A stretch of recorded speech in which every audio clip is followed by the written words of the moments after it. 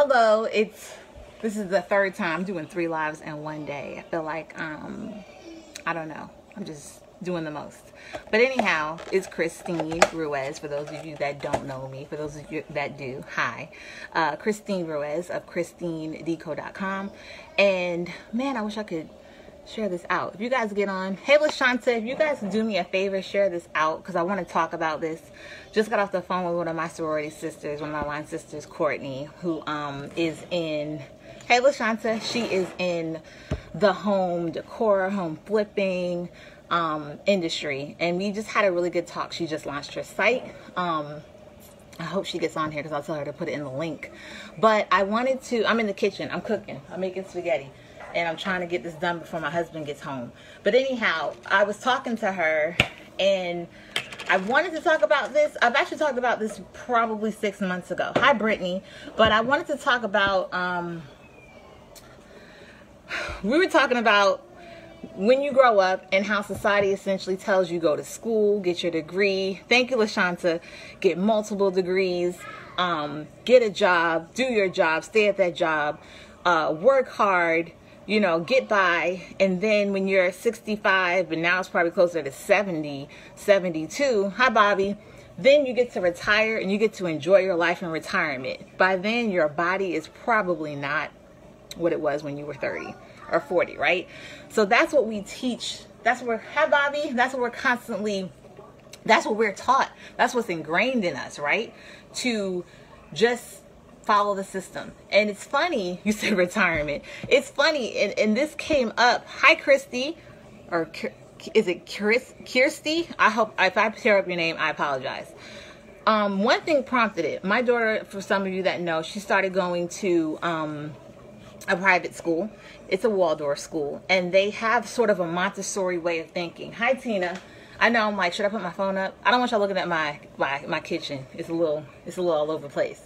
We live in Queens. We got small houses in Queens. We got 6 people that live here, so we got to put stuff everywhere. Hi, Regina. So getting back to the point, my daughter goes to a school. It's a Waldorf school. It is not your traditional way of learning. It's not your traditional way of raising children. At my daughter's school, she has things like classes like woodworking. She has gardening for a class. She has fabric and handworking classes. She has eurythmy. She has, you know, your regular classes, but she's in 6th grade. One of the classes they even learn, or the session they learn, is business math. Like, they're teaching these kids, these 6th graders, business math. But even on top of that, my daughter has chores.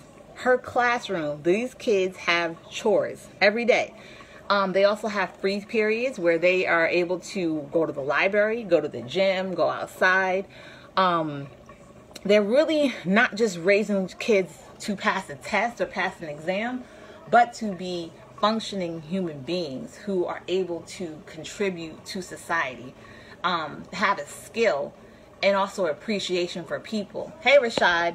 And one of the things, and you guys hit the like button. The like button will not, I promise you, your phone won't blow up, or your computer, if you hit the like button. Show some love. We have to be in an attitude of gratitude, right? It's okay to cheer other people on and to show love. Checking out your alcohol in this business is required. I have not had a drink in a long time. Okay, I still breastfeed and I don't pump and dump. I'm not wasting this good milk. Let me tell you, I'm not dumping a damn thing. So until Dane is off my tits, there will be no alcohol consumption from Christine. Okay, but no judgment from moms who pump and dump and drink. I haven't had a drink in years. Dane is 2. I wasn't drinking when I was pregnant, so it's been a long time since I had a drink. I just see the party alcohol. Those classes sound awesome. Useful things that prepare them for life. For real life. Yes, Tina. So thank you, LaShanta. I'm so happy we get to work together. Anyhow, all that to say, it's like, people are so scared to break the cycle. And I'm going to say one thing from the perspective of being an African-American woman. Y'all might not know, I'm black, right? I said that home-based industry is the only true equal opportunity, and I say that because when I think about even entrepreneurship, because I have some friends that are like, oh, I'm an entrepreneur, and that's great. But I'm still like, you need to diversify your money. You need to find a home-based business that will work for you, because there is nothing like diversifying your money, and there is nothing like having residual income. You know, there are some home-based businesses where you start and every month you're starting from square one, you're starting from zero. You got to climb, you got to sell, you got to call, you got to do all these things to get money rolling in. There are some that are true residual based. I'm in one. If anyone ever wants to know about it, I'm more than happy to tell you, but I'm not going to plug on this video. But I wanted to say that, hold on y'all, let me check these noodles. Hold on. 1 second. Because I don't want this food to burn. Y'all want to know something funny? I don't eat meat, but I do cook meat dishes for the carnivores in my family. Those noodles aren't ready. I'm just having salad tonight. I usually have salad for dinner every night. I'm trying to stay fine. You should plug. If anyone is interested, and I say, Regina, I typically don't plug because I'm in the business of branding me, and I believe in attraction marketing. And I truly feel that if I'm meant to work with a person, they'll ask me, what do you do? We can have a conversation offline. Because I got a lot of different followers, people do different things, and I don't want to put someone else's stuff down, although this is my video. It's my party, right? But getting back to it, I have friends who are entrepreneurs, but when you replace your job for entrepreneurship or even just one home business or one thing, you're putting all your money. You took it from this job and you put it into this pot of your business. But even as an entrepreneur, yes, you can charge your rates. You have more control. But based on someone's prejudices, beliefs, biases, they can pay someone else more than you for the same service because that's their bias and it's their money to do so. But with home-based business, the reason why I feel it is truly, truly equal opportunity is because the compensation plan is the compensation plan across the board. If I'm in the same business as Tina and LaShanta and Bobby, what we get, that commission is the same for all of us, even. And it's funny because all these employers will say equal opportunity employer, but you still are working on the bias of the HR person, right? Because I worked in marketing for years. I got my degree in marketing. I only have one degree. I got my bachelor's. I didn't get multiple degrees because one thing about me, I always knew I wanted to make money and live a good life. I was never into, I want to work at this job in corporate America for years and years and years and give them everything. I just never saw that for myself. But just the thing of, with a job, they can say equal opportunity employer. I was an HR person, but guess what? It depends on who's looking at your resume, whether you even get an interview to get in the door. And then all the people aren't getting offered the same salary. There are still biases. People are still able to sort of sometimes negotiate. So you can have two people, same education, same background, but this person might not get paid as much as this person. My day job pays you where you log in from. But you know what I'm saying? Or yeah, you can have the same job, but someone in New York City is going to get paid more than someone in Louisiana.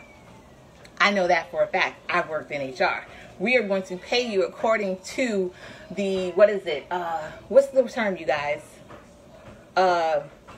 What's the term when you get paid based on the city, the cost of living? Cost of living.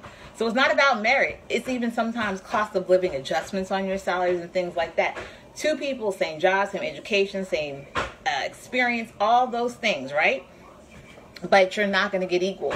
And that's why I say home-based businesses, the compensation plan is the compensation plan. I don't care if you got 3 legs, transgender, bisexual, black, Muslim, man, woman. It is really, hi April, it is really and truly the only industry where it is truly equal opportunity. You're going to get paid the same. Don't matter who's cuter, who's older, who's more experienced. A person with no degree, and I know a ton personally of people who are making multiple 6 figures, making same money as surgeons, lawyers, right?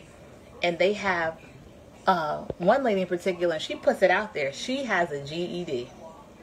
And not saying GED is bad, but to say that she has a GED and she's making more money than lawyers or doctors who have to spend the majority of their time in a hospital, and they can't go out and have a drink on certain days because if they're on call, sorry, this is technically my side, I'm not scratching my butt, but it is. And these people, you know, with certain careers, you have the clout, you have that ambiance, but certain careers, if I got to be on call, I can't celebrate and have a drink, because if you call me, then I'm inebriated and I can be a liability to someone or myself, right? Lawyers, they got to sit there and literally document every single minute that they spend working. Like, who wants to count like that? I don't. So, and not to say that these are bad professions. I'm not knocking that. I'm not even knocking jobs. I'm just saying I wish we would open up and expand our mind and our thinking a lot more. And be mindful, for those of us who have kids, what we're teaching our children. I'm always talking to my kids about being a, entrepreneur or different opportunities. I've got, DJ loves to dance. I'm like, DJ, let's get some dance routines together. You might be a choreographer, or, want to do a YouTube channel and teach people dances. Ava draws and she writes. I'm like, you can do drawings. We can do a black and white coloring book and sell it on Amazon or Etsy.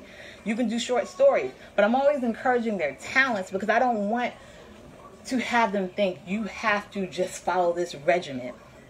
Because the only people that benefit from this regimen and the system are that top 1%. The people who own everything, right? And even if it's not a goal to be in the top 1% or to just be rich, just the quality of life. And that's what I love about running a business or businesses from home, is that freedom. I could sit there and go back to my job and have that salary, or I could grow my businesses. And what I'm doing now is I don't have to put my son in daycare. I don't have to have aftercare programs and stuff like that for my kids. I can take them to school. I can get them. I can be at home with my son. When he was younger, and a lot of people don't know, he had an issue with his throat, and he also refused to take bottles. So he only breastfed, and to this day, he obviously eats food in his throat. I can't think what it was called, but essentially the throat, instead of it being stiff, it would flop, and he would wheeze, and him wheezing was him trying to get that to open back up in his airway. And that was scary. And so the idea of putting him in a daycare, and he's little and he can't talk for himself, he can't defend himself, I just couldn't do it, and my husband couldn't either. And that was one of our decision makings and why I do what I do. But just to say that unlearning, and I did a live about this a few days ago, but the unlearning process of, just because that's what we're taught in school and everything, and it's all about testing and getting a bunch of degrees to then be in debt and spend most of our money paying back these degrees that we got in debt to earn. Where is the quality of life? Where is the enjoyment of life? Where is the freedom to spend time with your family? Even if you have a house, so many people are house poor. Where is the freedom to be able to spend time in that house that you are paying a mortgage on? I know people who have houses, and then they sit there and work all day and all night, and then they're an hour commute. So then the time they spend is only on the weekends in their own home. When they're home during the week, they're eating, sleeping, shitting, showering, and they're gone. Battery in the matrix. Yes, Tina. LaShanta, I love it. I tell my daughter, open her mind and try new things. I can't read the whole comment, but thank y'all for commenting. Thank you for sticking with me, because I literally was not planning this. I just got off the phone and I was like, we got to do different, y'all. We have to teach our kids different. We have to do different by example, and just allow for people to be whole people. Let's teach our children holistically, not just what you get on this test. Another thing, y'all, my daughter's in 6th grade.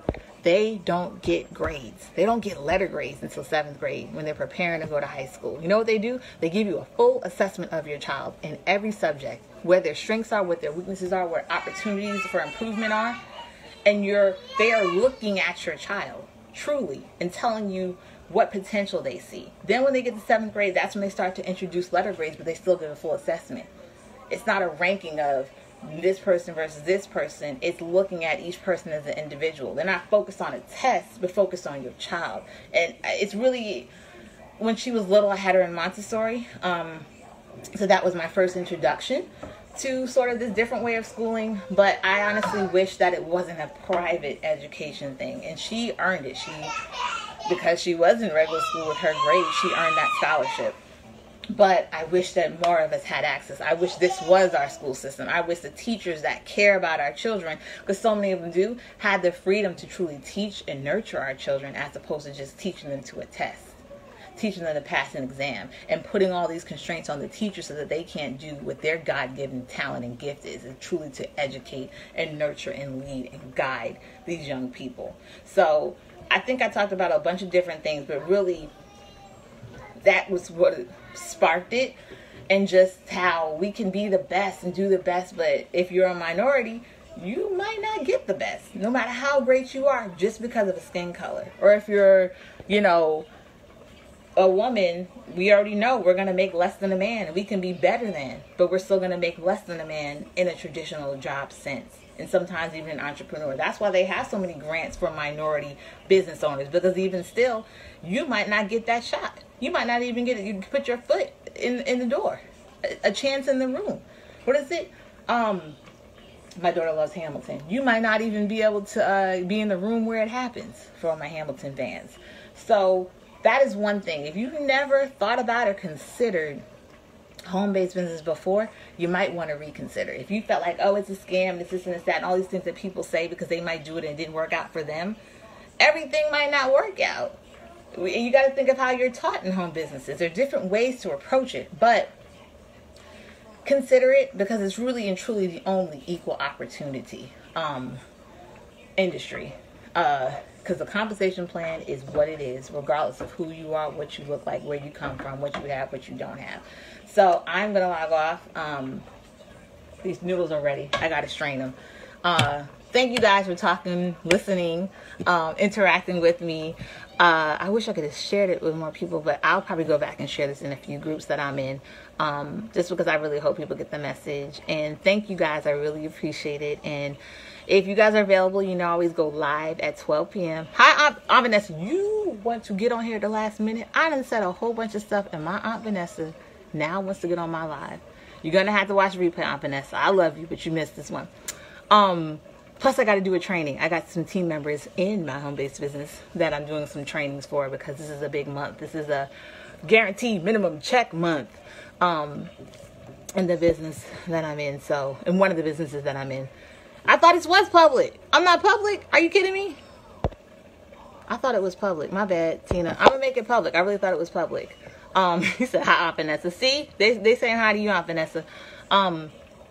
But yeah, so I actually have to get on a training. I do a training at 6 o'clock, so my evenings be packed. But thank you guys so much. Like it, share it, and I'll talk to you tomorrow at 12 for Afternoon Delight. We're going to talk about something. Bye.